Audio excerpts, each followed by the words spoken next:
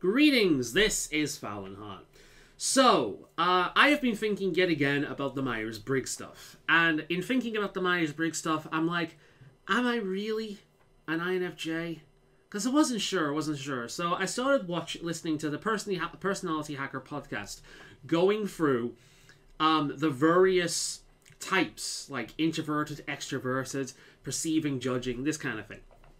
And every single one of them, I'm listening and making notes, and I'm like, okay, yeah, that's me. That is me. So at first, I was questioning whether or not I was INFJ again, and then I looked into this, and I'm like, okay, yeah. So this is on my head again. So I'm listening to a bunch of different things, a bunch of different personality type stuff. I'm listening to one really interesting discussion with this INFJ that comes across as extremely extroverted, and it's because he's kind of had to learn how to do it. Really interesting. It's kind of like he's convinced himself that he can help more people by being more approachable, and being more approachable means acting extroverted. And he goes on about how fucking much this drains him and how he's had to learn how to balance it. Really interesting. Because I've met and spoken with extroverted seeming introverts before, and they've got a very similar take on it, where it's like they almost have a duty to they feel it's duty to communicate with and talk to as many people as possible because they think it's rude if they don't do it. So this kind of pushes this thing. But if you actually talk to them, they're introverted. They're very introverted. They've just convinced themselves that they need to do this. And to be honest, it makes people like people more when they're more extroverted. Unless they're introverted, at which point they can become very annoying. But anyway. So I get into obsessions with topics. I will often jump from one obsession to another, and whilst I'm in that obsession, I will absorb as much information as possible. My world will become absorbing as much information as possible. For example, when I got into gardening, whilst I was in grief, essentially, I was absorbing as much information as fucking possible about this, to the point where a guy I know in my family, who has been gardening all his life, started asking me for information and help, because I'm in an obsession. I'm talking about it with people as well, and I got to the point where I knew more about him. Now, admittedly, he's also taught me a lot, but yeah. So it is that kind of thing. It's fun. You gain skills if you get into specific obsessions, or you just waste time. It depends on perspective. But I'm jumping back into the Myers-Briggs stuff because I found it really interesting. Typical INFJ. The funny thing about INFJs is I'm not entirely comfortable with being an INFJ because it's the whole, look how rare they are. If you look at any video about INFJ or read any article, one of the first things they always mention is look how rare and special they are. And of course, in this day and age where everyone wants to be a special snowflake, people are going to jump on that if they want to be different. And I'm different enough, and it sucks. I feel like a fucking alien. It's not fun. People want to be different until they live the life in which they actually are. Then you realize how fucking alienating it is. It's not fun, right? But I hate that idea that people think, he's just trying to be a special snowflake. Like, no, So I was questioning it again, and I looked into everything. It led me towards INFJ. The funny thing is, I did actually do a test on the Personality Hacker website, and thinking it was a different thing, and it gave me INFJ. And that write-up, I'll link it down below, that write-up is the first INFJ write-up that felt like it was written by someone who was an actual INFJ. It's taking... You're an INFJ? Wait. No, that's legitimately what it's just landed on. There we go. That's not the Enneagram test, apparently. But, okay. Yeah, I'm an INFJ. Dude. Oh, dude. This is so fucking true. This is so fucking true. It's kind of annoying. Because a lot of the experience of INFJ is in here. It's in a little mental bubble. And you can only write so much about an INFJ for only experiencing it on the outside. Because so much of it is internal, that when people write about it, they kind of miss a lot of that. But this write-up on the Personality Hacker website is so fucking legit, it felt like it was written for me. And that validation, that, oh my god, people actually understand me. There, not only that, but there are people out that like me, is such a heartwarming, like, just... If you've spent so much of your life feeling alone, even when you're surrounded people, like, nobody is... I don't want to say on your level, because that sounds hoity, but no one thinks or communicates the same way you do. It's really alienating. You start to feel like there's something wrong with you.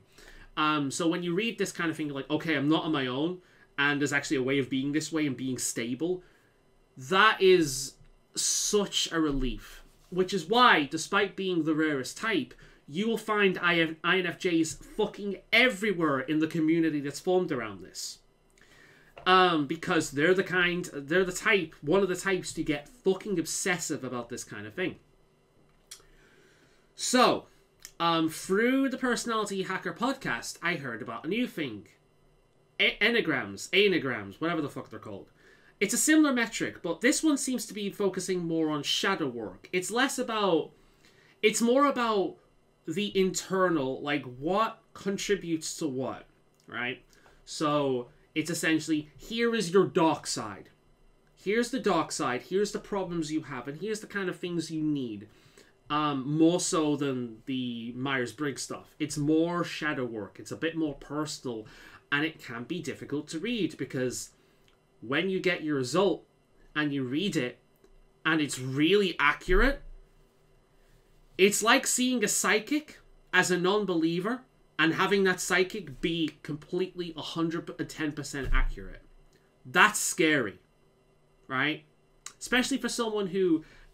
I like to think I'm open, but if I'm completely honest, there's a lot about me that I keep hidden. Especially when it comes to family. Part of it is because I know they care, and I don't want to worry them, I don't want to burden them, and I don't want them to obsess over certain things because they might interpret it in a different way than I do. Things like that, but I am less open with family than I am with, like, friends or other people.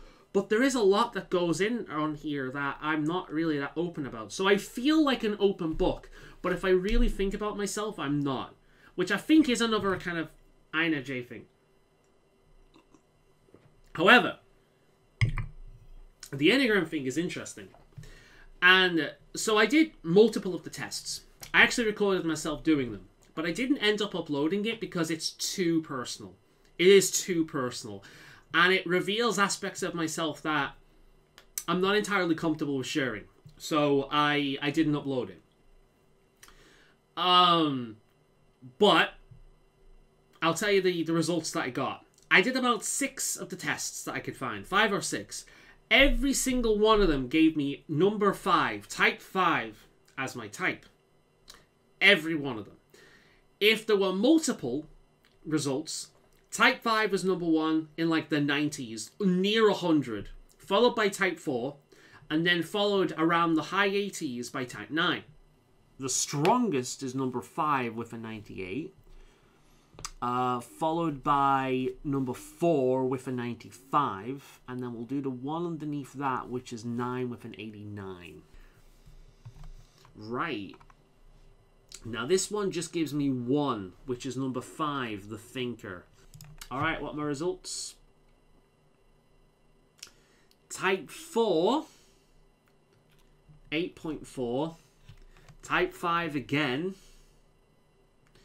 So we've got a +2 for type 5, and we've got a +1 for type 4. The artist and the thinker. We've got type 9, 7.1. So I start reading into them. Type 4, very little. Like, there's aspects of it that I connect with, but Not real. So I've watched a bunch of YouTube videos on each of the types by far. I've listened to multiple podcasts on the types by far. And I've read multiple entries and articles and things like that on the types so far. There's elements of 4 that rings true. But the majority of it, not so much. Such as the desire to be different. No. I am, or at least I feel different. And it's not fun.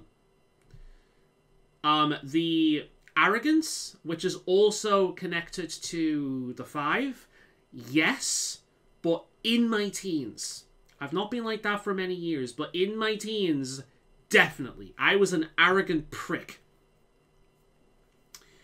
Things like that. The 5s feel spot on, for the most part. 5 feels spot on, and what doesn't apply to me now definitely applied to me in my teens.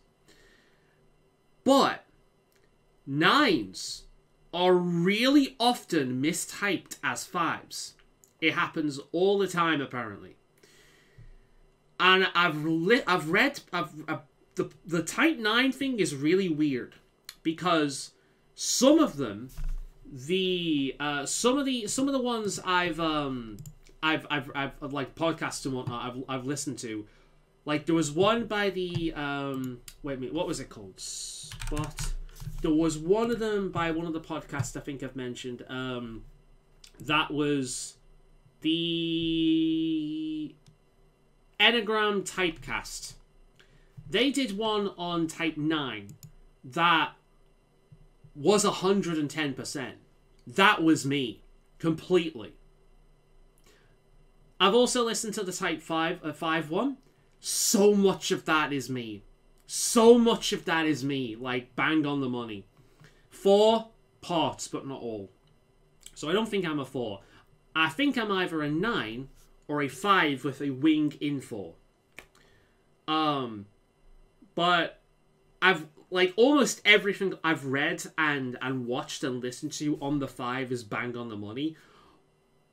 Half of what I've watched, listened to, and read about is right for type 9, but the other half is like I can't relate to it whatsoever.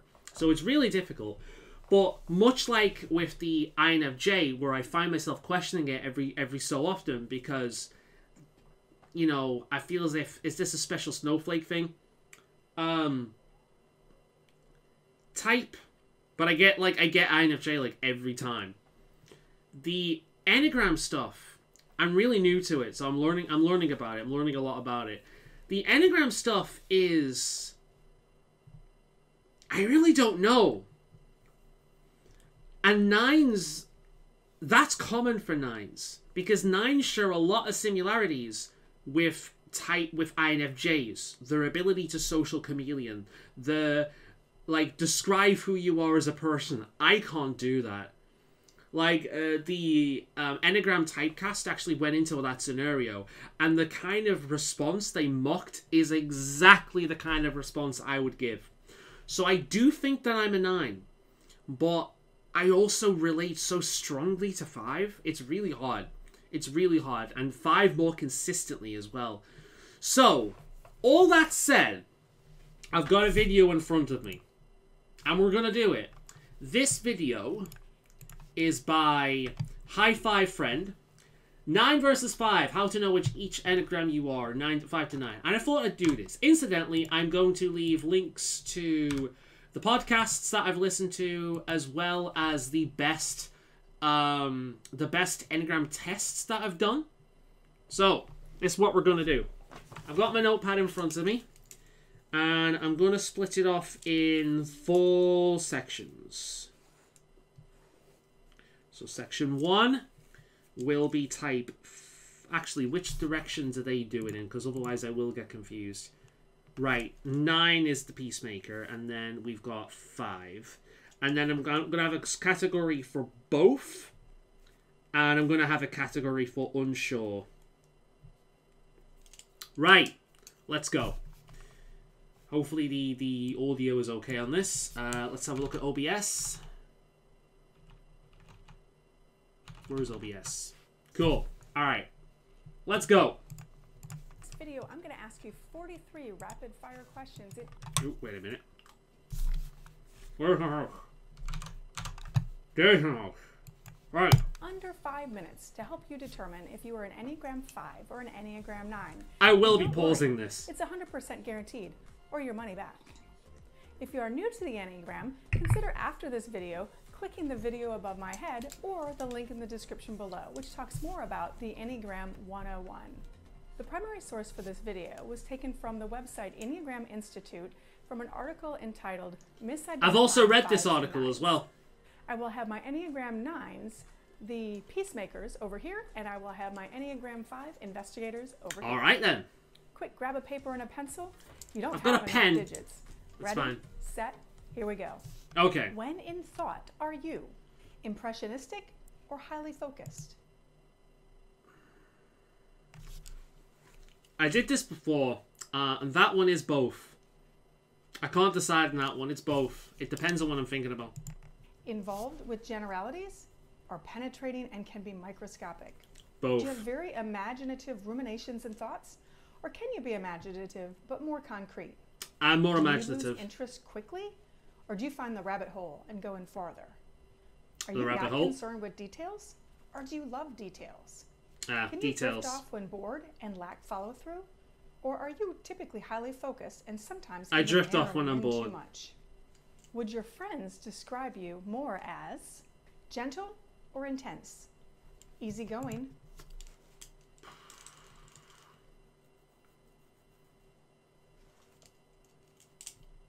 Gentle or intense? I think gentle. Yeah, gentle. Easygoing or strong-minded? Honestly, both. I am very much both. And they've seen both. Or strong-minded? Patient or argumentative? Argumentative. Receptive or contentious? Accommodating? I want to say receptive.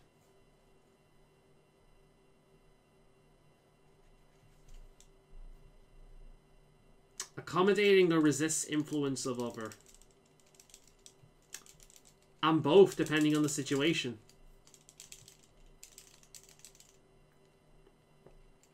I think I'm gonna give that to 9. I'm generally more accommodating. Like, it's the kind of thing. Well, I'll have my opinion. I will have my opinion, and usually I won't shy away from giving it. However, generally speaking, unless it's something really important, I'll accommodate. Yeah, like yeah, I'd say I'm accommodating. Right, we're gonna put a 5 through that then. Or highly resistant to the influence of others? Are you disengaged or detached? I honestly don't know. I had to look up the difference between these two, and essentially it's down to attitude. And I've seen myself be both, and I don't pay enough attention to really know. So I'm gonna put unsure for this one. Open or resistant? Both. I'm honestly both. I tend to be more resistant with family, but I'm an open book for the most part. And if people can beat me on that level, you can read every single page. But I don't know. I am both. I am both. I'm putting both. It really depends. A dreamer or a theorist? I'm a dreamer. Don't like admitting it. I'd rather be a theorist, but now I'm a dreamer. Non-threatening and non-judgmental, or defensive and contentious? Again, both. It depends. It depends on the topic. That's a 5 for both. At peace or in tension? Tension. I look more calm on the surface than I am in the background. Utopian or nihilistic? Nihilistic. My worldview is absurdism, which is the positive cousin of nihilism. Feel more at ease with the world, or are you afraid of Overwhelmed, without question. being overwhelmed with the world?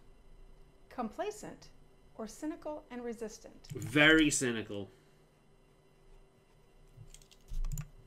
Brilliant at work, unfocused and inattentive elsewhere, or focused and attentive everywhere all the time? I'm more the other one. If there's a responsibility on me, I am going to do it to the best of my ability. If I don't have responsibility, I can be flighty.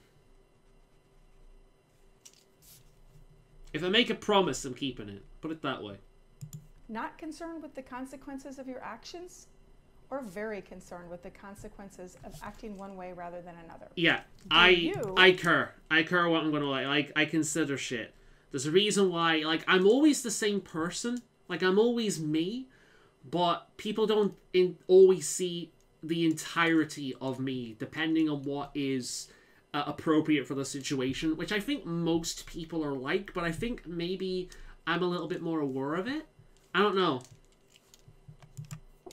Idealize the world and believe good triumphs over evil? No. Or analyze the real world and create scenarios where evil triumphs over good? Analyze. And exists in tension with it. Do you care about what people think about you, or not really care? I care what people think about me, but that does not mean that it's going to affect my actions. So that I do care, but it's like, I'd rather you like me than not like me. But if you have an opinion that I think is disgusting, I'm not going to shy away from telling you. If you have an opinion that I disagree with, and it's not a big deal, then whatever. But it's like, if I think this opinion of yours is disgusting, I don't care if your opinion of me, like, really lowers because we have a disagreement on that, because I think it's disgusting. But I do care what people think. It does suck when somebody doesn't like you, or people get the wrong idea of you. This kind of thing. If I didn't care what people think, then being an alien and feeling like an alien wouldn't be such a big deal. So that's a definite 9. I do care, but I don't think it's as big as it is with some other people. I'd be insane right now if that was the case, because I think people get the wrong idea of me on a regular basis. Part of it might be my own communication. And the next one, I'm suspicious and not trusting. It does not mean I'm not friendly. I am friendly. But I'm generally speaking not trusting. Or what people think about you. Do you like people, sometimes even too trusting? Or are you suspicious and anything but trusting? Do you simplify reality or complexify reality? I both. I can simplify some things, but if I look into it in depth, it becomes too fucking complicated. I complicate it to the point where I get myself into a fucking corner and I can't get out because there's no right answer. So yeah, I both. That's very much a case of both. Do you look to the past or look to the future? This year, Do you have and deep... I hope you guys... I clicked on a different video there. Do I look to the past or do I look to the future? I neither. I mean, I do. I'm gonna put that one as a both one. I don't think there's one I particularly do more so than the other. But general thoughts or deep and very specific thoughts? I don't know. I'm gonna say specific because you know what? I'm gonna put unsure for that one because it depends on what they mean by specific or general. Like, are my thoughts deep in general? Or do I go deep about specific things? I think I go deep about... No, I don't know. I'm gonna go unsure. Do you turn a blind eye to disruptions or ignore it? Or examine disruptions, I break examine it down them and dig deeper? If we can figure out what went wrong, then we can try and avoid it in the future. You know? So, yeah, like, if you ignore this shit, then it happens again and again and again and again and again. Eventually blows in your face. You need to examine it, figure out what the fuck went wrong, and try and avoid it in future. Generally think that things will work out? Or think of reasons they won't? They won't. I am a negative person. No. It's more useful to think that things might go wrong so you can think of contingencies away with it than to think things will work out all the time. Do you see things the way you want them to be? Or see things as they really are? I imagine things how I want them to be, but I believe how I see things as they really are. I could be wrong, but I do believe that I see things as they really are, because, and which actually it comes down to why I'm so fucking negative, because the world sucks, man. It is a chaotic mess where the powerful dominate over the rest of the world on a regular basis. So yeah, as they really are. As far as I'm aware, because again, I could be wrong. I'm not fucking omniscient. On facts.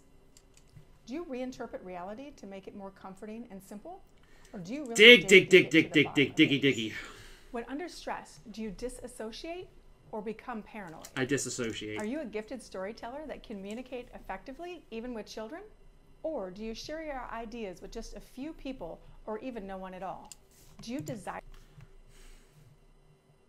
I'm unsure about that one, because I don't think I'm an amazing communicator. I'm an amazing listener, and as I'm listening, I can get the information, reinterpret it, and like give you my interpretations back, or like connect this to this to this to this to this to this.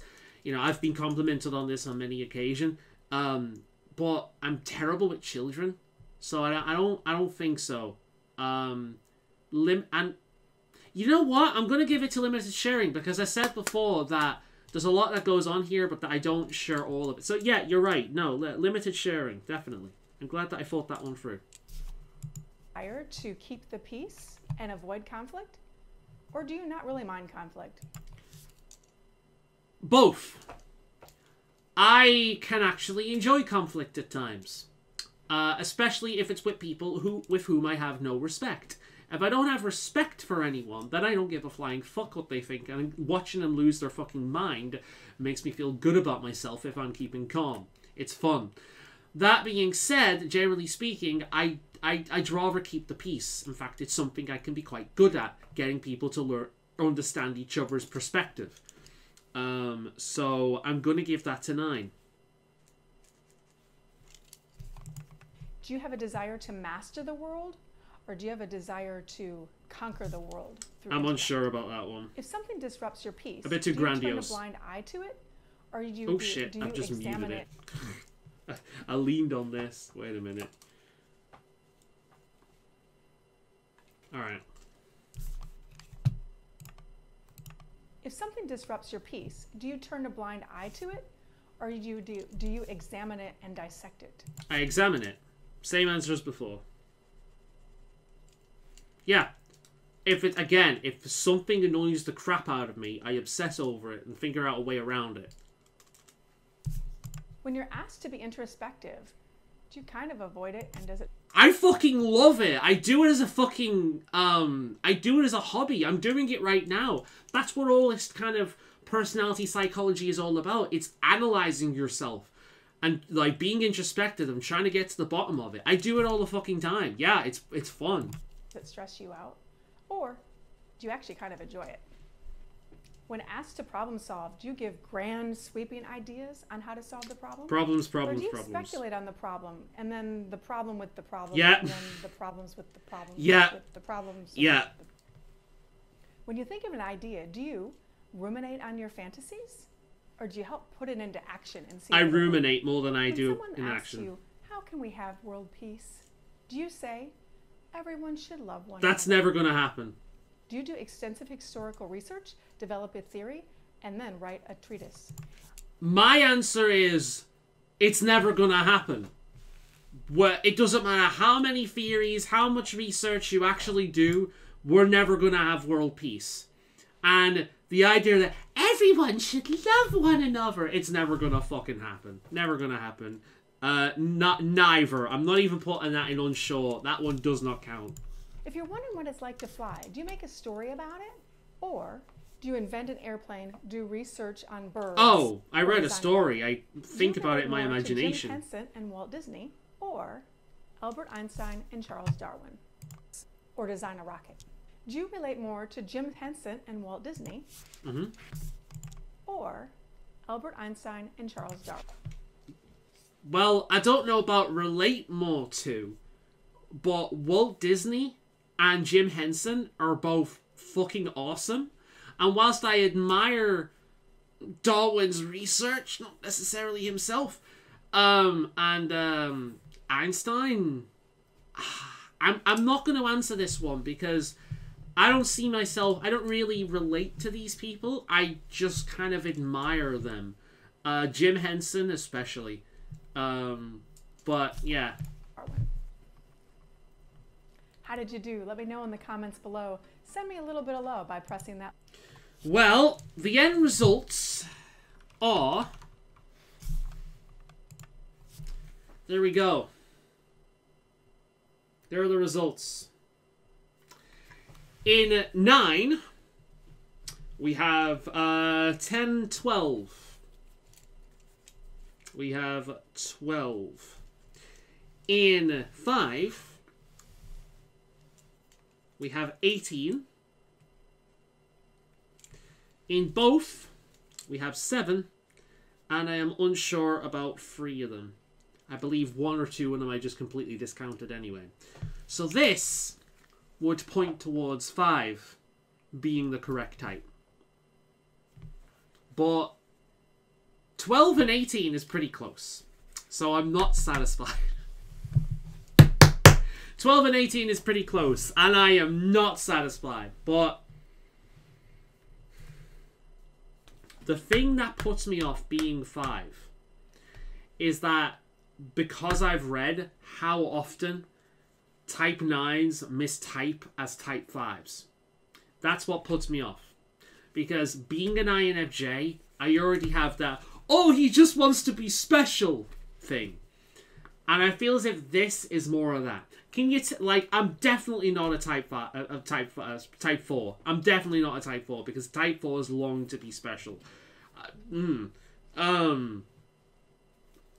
So it's like it's 5 with maybe a wing in 4. Sorry, yeah, 5 with a wing in 4, or it's 9, and it's really fucking difficult. And I have done her other one actually, where she goes into 5 with a 4 wing and 4 with a 5 wing, and I got like 2 5 with a 4 with a 5 wings.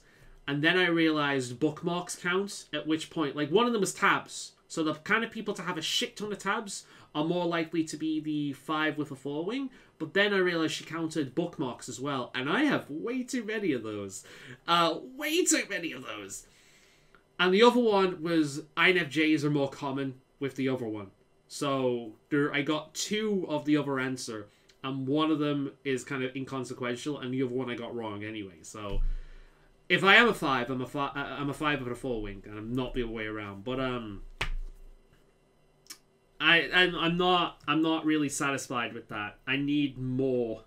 I need more evidence. I think the only way to kind of satisfy me with this is to like hire an actual fucking person to do this, which I'm probably not going to do, to get to the bottom of it. Because then, you know, yeah, man, it's annoying. The only thing that I can do is, like, I've got to the point, like, I'm not 4. That one I'm dismissing. I'm not 4. So what I am going to do, I think, next, is I'm going to look into the wings of 9 to see which one of these I connect with more. And then I'm going to look into the wings of 4. One of them the wings of 5. One of them I know is 4. So I've already looked into 4. And there's some of it, but not all of it. So I need to look into the other wing, which I think is 6. For 5, yeah, 5 and 4. So I need to look into I need to look into both wings of 5s and 9s, because then this attaches to the person. So, and again, the confusing thing about 9s is they're often so confused as to what they actually are, and they chameleon so well that there's so much that I could be wrong about with this that I don't want to say yay or nay with these things. I want hardline proof, which I think is more of a 5 thing in general, but I want hardline, this is me. The kind of reassuring I need on a regular basis with the INFJ thing. I need it with this. I need like a hardline, you are this. But I'll leave the links down below to the video I've just responded to, or reacted to, or done the thing. The Enneagram tests, the Myers-Briggs test, and the podcasts that I've been listening to. So, have at it. This is fun. I really enjoy this shit. I'm not going to have enough time tonight to edit this, but yeah, this is the kind of shit that I really enjoy. And I get really obsessive over it. I'm back into it, so I'm trying to absorb as much information as possible. I must know. I must know. And of course, I really want all my friends and family to do these. Both the Myers-Briggs and the Enneagram stuff. I really want them to do it. Because I feel as if I understand where people fall into this, I have a better understand of what's going on in here, even if it isn't coming out the mouth. Like, what's going on in here, what's motivate them. And the more I know about people and how they operate, the better I can kind of tackle things. And maybe it might even lower my anxiety, because I get an idea of how people operate. And if I have an idea of how people operate, I can communicate with them on a level where I have a bit more... I'm going to say it, where I have a bit more control. So not controlling them, but controlling the situation. So less bullshit happens. And I think the whole kind of... the thing of tackling this with as much information as possible is very 5. So I'm jumping up and down. I feel really strongly with both 5 and 9, and I really don't know. I definitely lean more towards feeling like a 5 than 9, but I also think that I'm wrong, and I think 9 is probably what I actually am. So...